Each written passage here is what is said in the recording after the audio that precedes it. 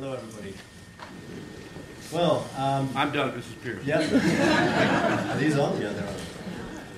So I've been very fortunate to be just the writer. I've written about 2001 a lot, but of course it's much more interesting to hear from somebody who was there during the making of the film and played an absolutely key role in it. So I'm going to just fire Doug some questions, and we'll take it from there. Okay. So Doug, you were working at a film company called Graphic Films in Los Angeles when you were a young man, and you made a film called To the Moon and Beyond for the New York World Fair in 1964. Long time ago. What was the first time you ever heard of the name of some guy called Stanley Kubrick? How did that come about?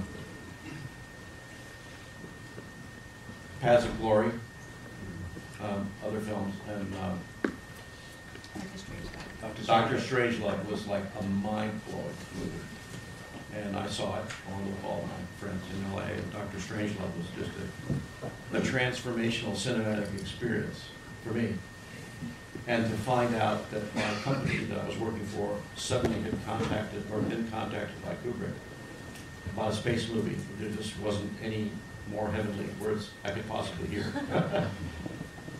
So how did the work come about? I mean, we're particularly interested in this because you may have noticed if you walk through the exhibition upstairs that we have a great deal of material from that sort of early pre-production stage.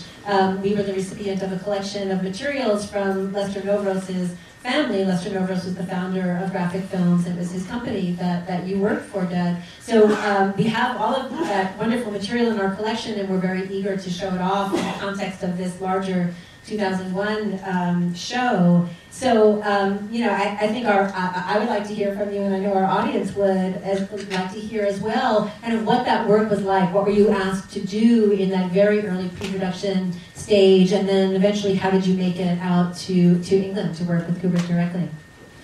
Well, there's this continuity that you have to get straight in your head about what had happened, which was that this film for the New York World's Fair was shot in what was called Cinerama 360, which was 70mm fisheye photography projected into a domed screen, all around you, 180 degrees. And I was doing all the animation and miniature photography and stuff for that film. And Kubrick and Clark saw that movie at the World's Fair, and it validated their mission, or Stanley's particular mission, to make a really good science fiction movie, because all the other movies before that had been what we would call a B movie, you know, monsters from Mars attack. And he said, no, we got to go to another level with this whole thing. That was his mission. And this movie validated that that was feasible. He saw this 70mm thing on a giant screen and said, whoa, yeah, we can do this. So that was a validation to me and to him that we were all kind of on the same path. So who was your colleagues at Graphic Films that became particularly involved alongside you when Stanley first approached the company? Well, my direct boss was Con Pedersen, who actually joined us later. It was a little tricky because when we were working on the movie and I was doing pencil and drawings and stuff, some of which are here, about 2001 for Kubrick, I had never met Kubrick or had any direct contact with him. It was through Con or Les Novros. And so Kubrick decided to make the movie in London and end the contract with Graphic. I got laid off. That must have been a real blow. You must have I was so ready to do this thing.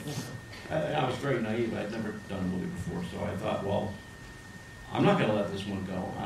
For whatever nature I have of being precocious and pushy, I called Con and I said, I want to talk to Kubrick. I want to work on his movie. I'll go to England, whatever it takes. And he said, I can't tell you because I'm under a... Who told you? Con. He said, I'm under a non-disclosure agreement. I can't tell you anything. I had non-disclosure agreements. Oh, sure. Yeah, Lawyers have been with us for years. I said, Con, come on, buddy, help me out. He said, well, I can't tell you, but I can tell you that Kubrick's phone number is penciled in the corner of the bulletin board of the office. Thank you, Con. I'm headed there now. Which I did. I went, found the number. I cold called Stanley Kubrick. And I don't know who I went through, but I talked to him directly. I said, I've been working on your movie. I would love to continue. I'm Doug Trumbull, blah, blah, blah. I can only imagine something which I don't know for sure, which was he certainly would have called Khan or Les and said, "Who is this kid?"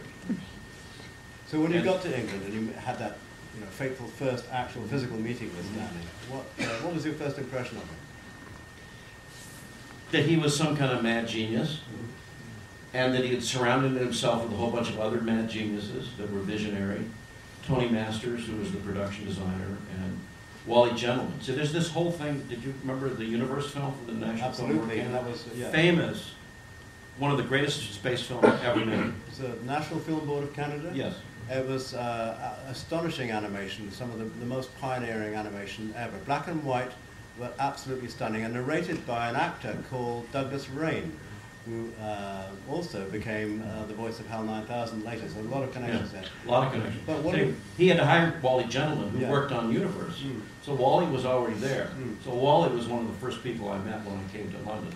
So I met Wally and said, "Wow, this is wild," because I loved that movie.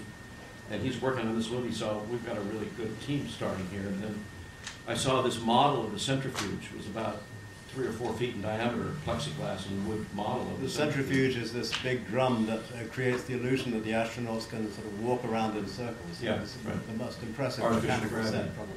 Yeah.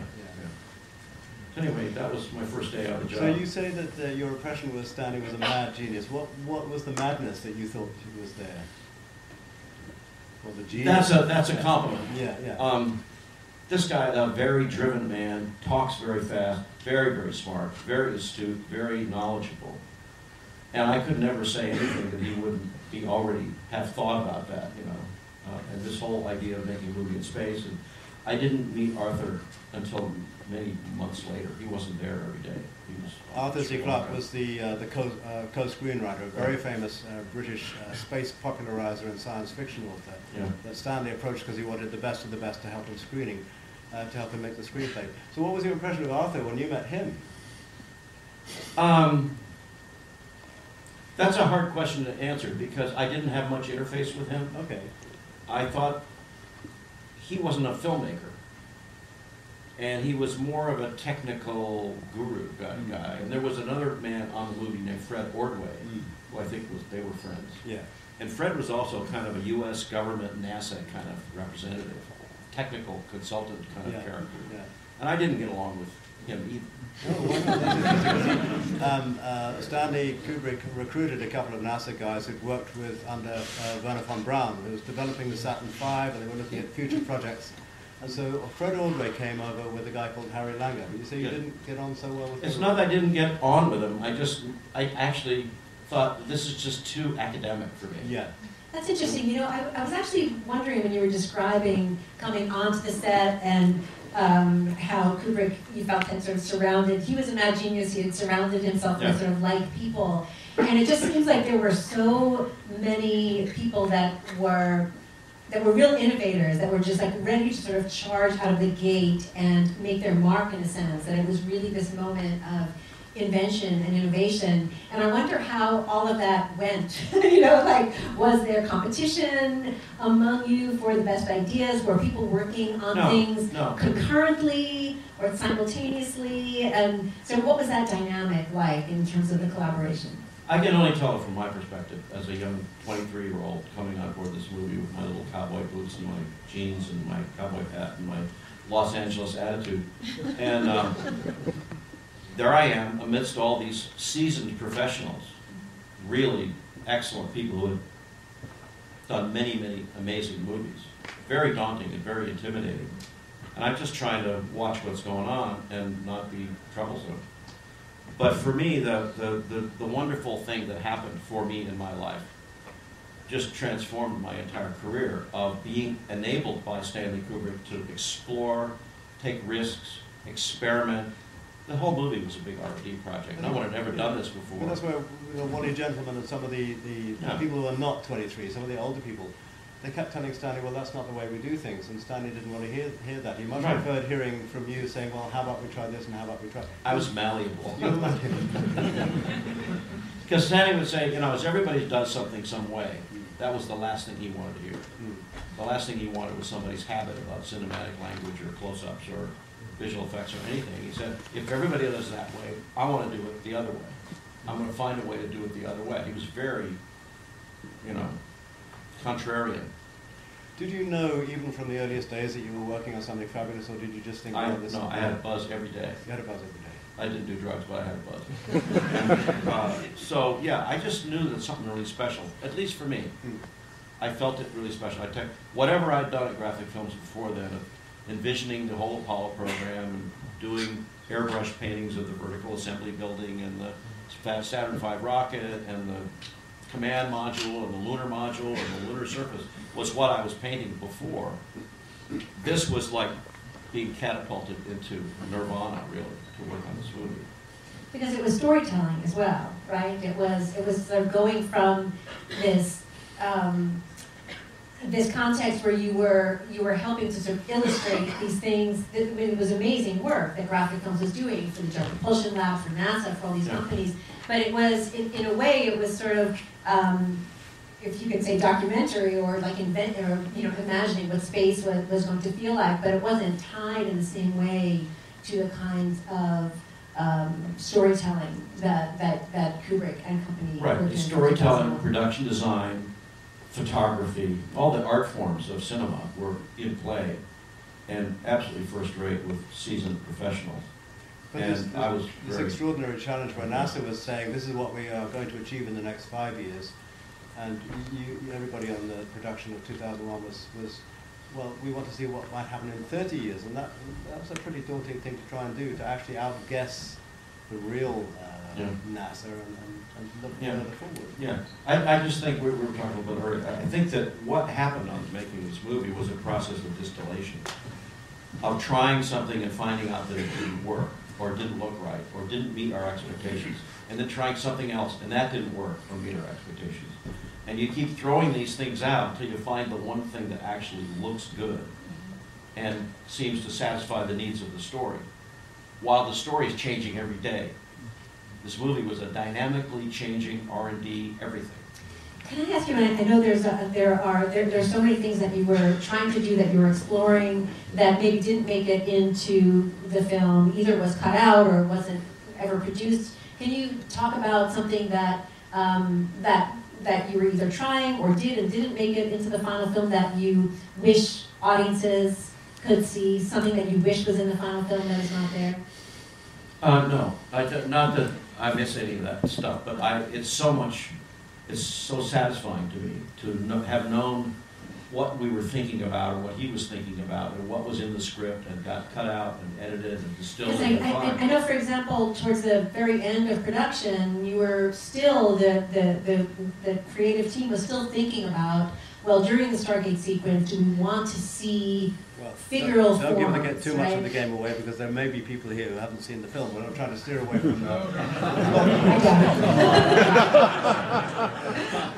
Well, you know, to answer one of your questions and take it all the way to the very end, is that it was never clear whether he or we were going to show aliens at all, if ever. And there was a lot of work going on. I was working on some of the cutting-edge stuff to depict aliens.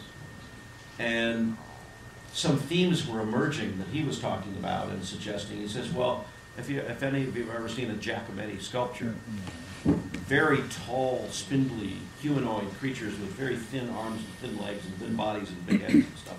He thought, well, that was probably a cool direction to go. And so we were headed that way.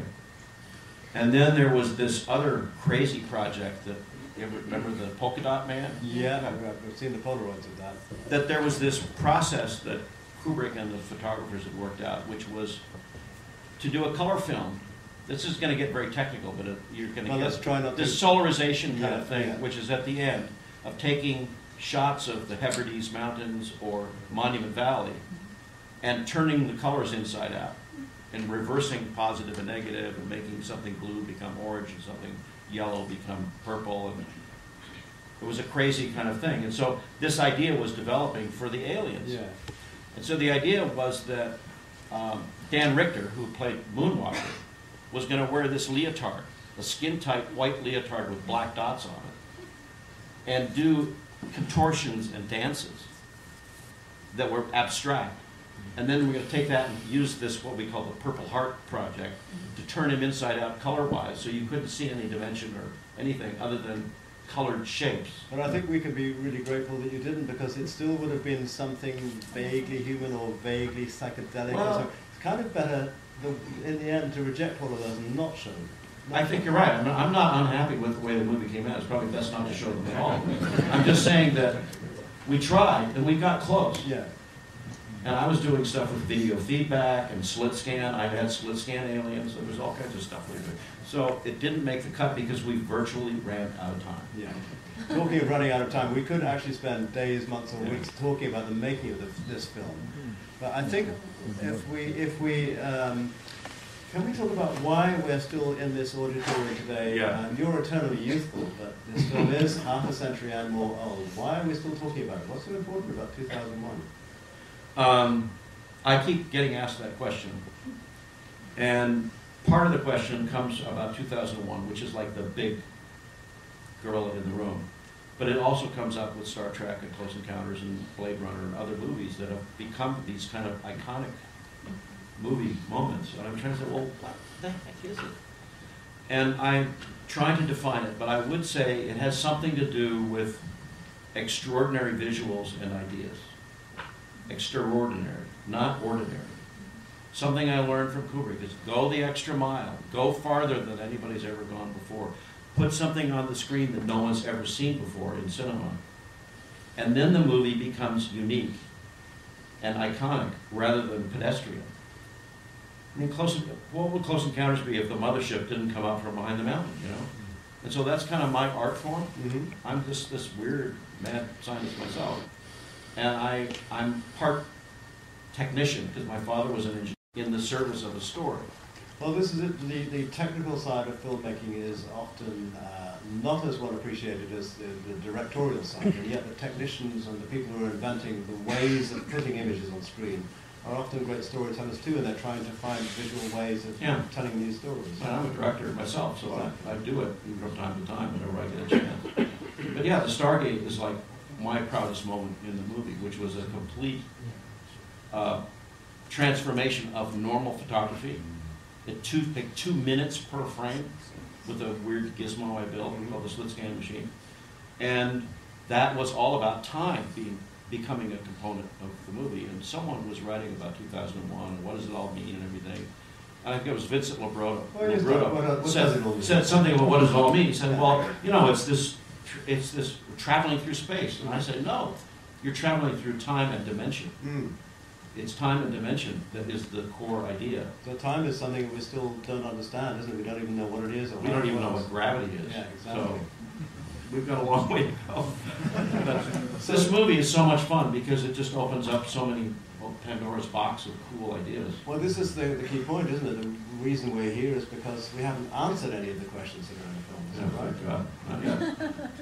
Is there anybody out there, and how close we are to HAL 9000? We might find out in our lifetimes. I hope we find out in our lifetimes, and if we do, I hope the answer is a happy one, and not, you know, they're going to eat us or something. Well, if they were going to eat us, they would have done it a long time ago. Or maybe they're eating us from the inside.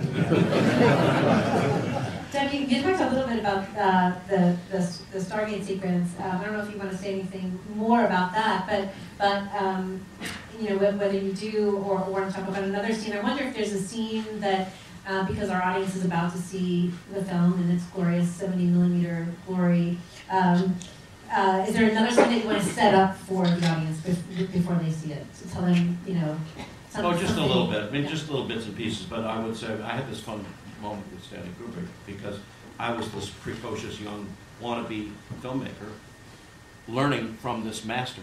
He's my mentor. I'm learning. I'm going through this huge learning curve over 2.5 years working with Stanley Kubrick, and it's a transformational, life-transforming thing for me. And I was very precocious.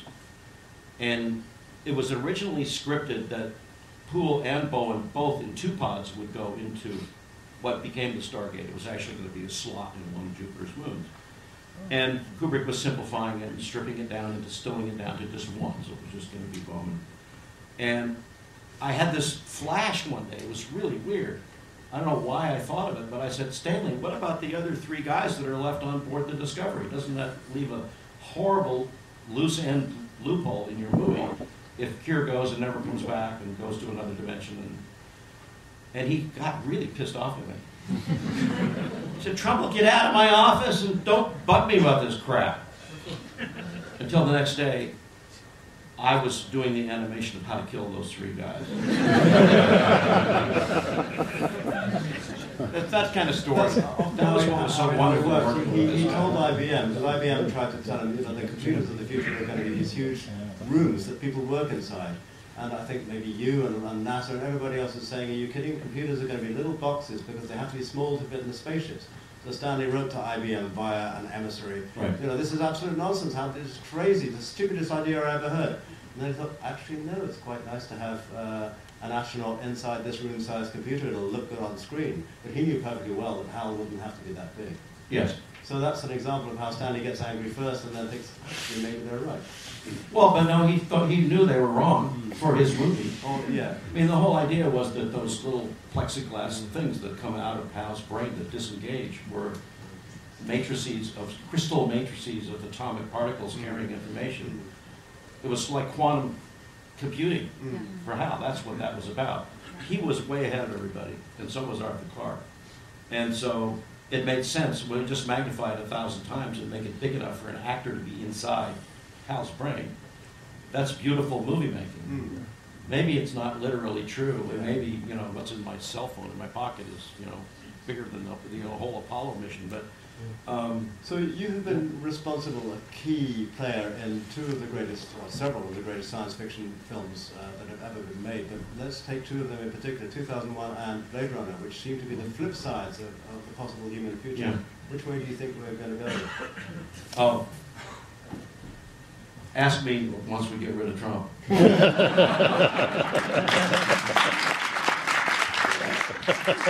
I'm very deeply concerned. Yeah. And before we go on, I think 2001 was incredibly physical in how it was made. And you'll see a lot of things that look like computer effects on screens and flat screen TVs and so on. You have to remember there was barely even color TV in those days, let alone computer graphics. That's absolutely astonishing. Now a lot of movies use computers to help with the effects. Do you think we're going to go back to that mechanical way of doing things? Some directors still like to have actual sets and actual physical things. Other people are just trying to do everything with computer effects. Well, my personal philosophy is to use as much organic, what I call organic and naturalistic effects as I possibly can. And that I learned with Kubrick, and I've carried it on for 50 grueling years in the face of computer graphics, which are extraordinarily powerful. I mean, we can do stuff with computers that you could never imagine. So 2001 made now would be quite a different movie. But computers and algorithms for visuals are based on geometry, shaders, texture maps, and synthetic imagery, trying to get photorealistic and never quite gets there. Yeah. So I'm all about finding a sweet spot between the two, because I use computers to do compositing of images. Like Photoshop is like the greatest invention of all time.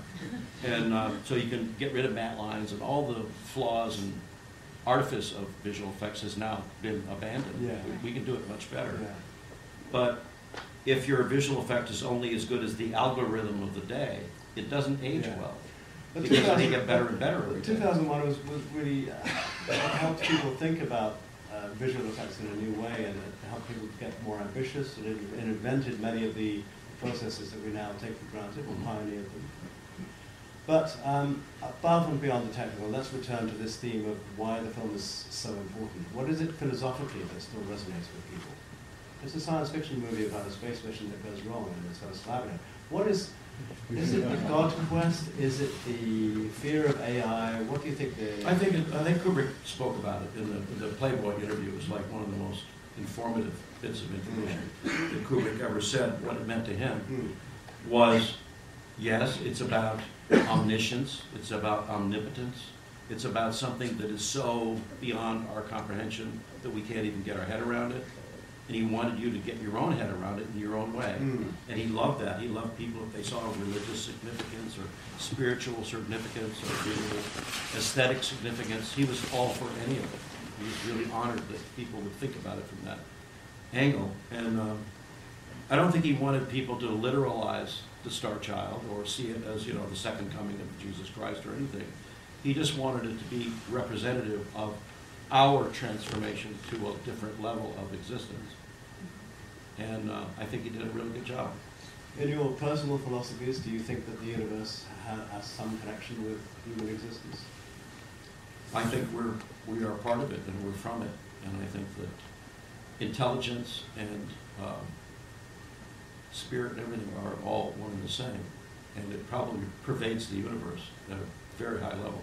I have this own, my own crazy scientific philosophy, which is, what if we find out the dark matter, which represents 95% of what's in the universe, is actually intelligence? Mm. And it has weight, and it's there, and it's everywhere. Kind of like and we're just little terminals connecting into a bigger cosmic web of intelligence information. I can't say it better. Well, this is the interesting thing about modern physics, is that modern physicists are coming up with ideas and speculations like this, which sound spiritual, sound almost religious, but they're based on their actual scientific experience. Yeah, I mean, quantum theory is really mind-boggling. Quantum computing is like explosively scary. Yeah.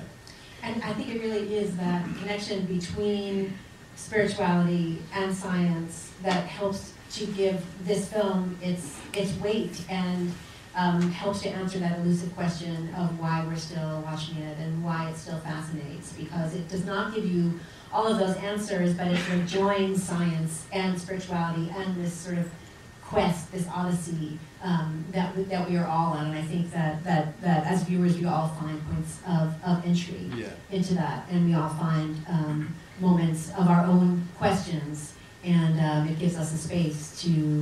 It gives us room to sort of ruminate. I thought that was really admirable. Yeah. For Kubrick to feel that it was for his time to get out of the way. Do something and say, you just make of it anything you want, and that's okay with me. And we are about to allow our audience to take that journey. Make up your own mind. I want to thank you both so much for being here.